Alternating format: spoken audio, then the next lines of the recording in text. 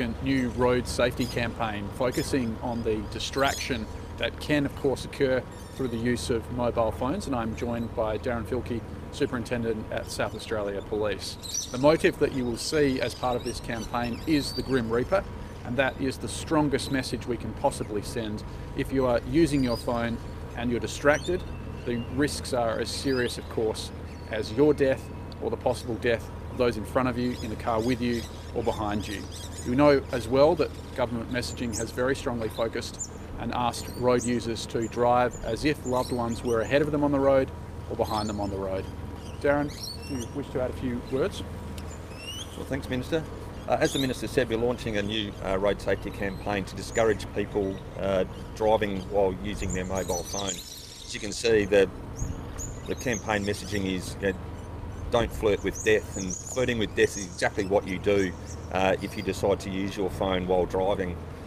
We know that, unfortunately, the prevalence of people using their mobile phone or wanting to use their mobile phone while driving is increasing. We know that mobile phones have become part of people's everyday lives, and unfortunately that's transferring over into the cars that they drive, into the vehicles that they drive in. We really want to stop people being tempted by using a mobile phone while they're driving.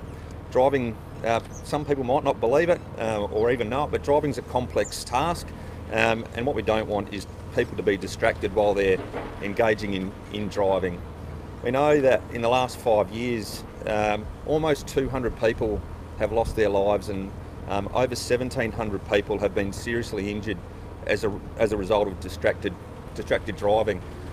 They're all individuals from communities and families that didn't need to lose their lives or be injured through distraction. The other part is we also acknowledge that distraction comes in many forms. It's not all mobile phones, but overwhelmingly we know that mobile phone is the most contributing factor to distraction, hence the media campaign. So really we've got a pretty simple message, and that's don't flirt with death. That's what will happen if you use your mobile phone. Just leave your mobile phone alone while you're in the vehicle. We might take a couple of questions to add to the Superintendent's comments and emphasis. We know that up to a third of all deaths on our roads this year are linked to distraction, and we know that over 160 serious injuries this year alone have been linked to distraction. The government is determined to change driver behaviour in relation to distraction and mobile phone use. Are there any questions? Yeah, so, I mean, it's good you're cracking down on this, and obviously there is an impact on the community, but at the same time, you're going to be making millions and millions of dollars. It's estimated $300 million from these new cameras are going to be, bought in. What are you going to do with that $300 million? I've been very, very clear that if not a single dollar was raised from cameras that are designed to detect the use of mobile phones, then I would be satisfied. But let me make this absolutely crystal clear. The funding that is raised from the driver distraction cameras goes into the Community Road Safety Fund and will be spent on road safety measures. And as I say, if not a single dollar was raised for general government revenue from these cameras, I, as Road Safety Minister, would be satisfied. The purpose of these cameras is to change behaviour that we know is killing people. That's a lot of money. What sort of road safety measures do you need? Well, as you know, the Road Safety Fund funds are directed at a wide range of road safety outcomes. You'll see the benefit of those when you're driving. And if you're heading up through the hills, you of course see improvements right throughout the road network. But as I say, if not a single dollar from these cameras was raised for the general purpose revenue fund, I would be satisfied. The government is absolutely determined to change driver behaviour for one reason. We know that using your mobile phone whilst driving can kill you. It became apparent recently there was a glitch in the system where the wrong cars, the wrong people could be fined. Has that glitch been sorted out, or what's going to happen with that?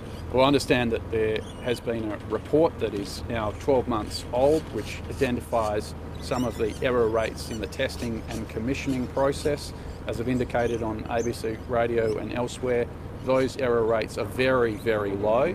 they're consistent with the use of these types of cameras elsewhere, and of course those issues are being examined. We're still in the testing phase.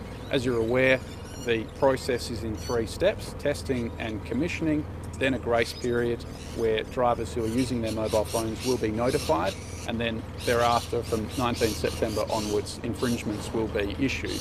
You'll know too that there is a selection process, a technological selection process for these images, but there is also human review. So if you receive an infringement notice, you'll know that a human has reviewed that photograph and made that decision. So can you guarantee by 19th of September that people won't be issued with the wrong fine?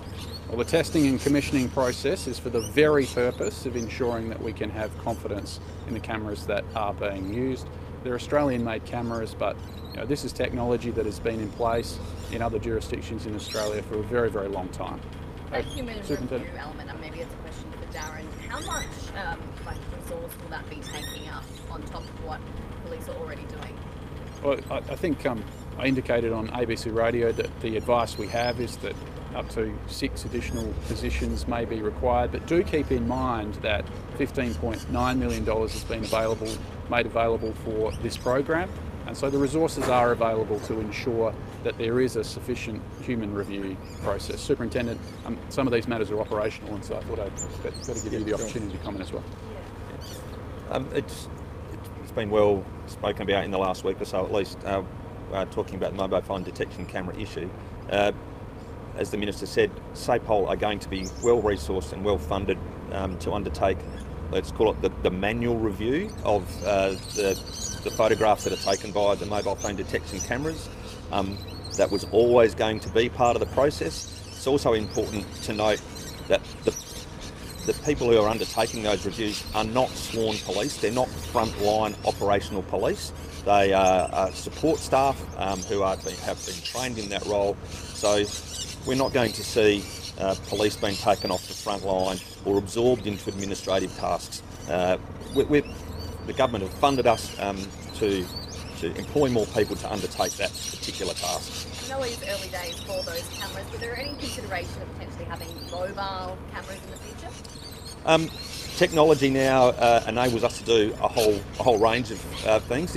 Clearly it's the first time we've brought mobile phone detection cameras into South Australia.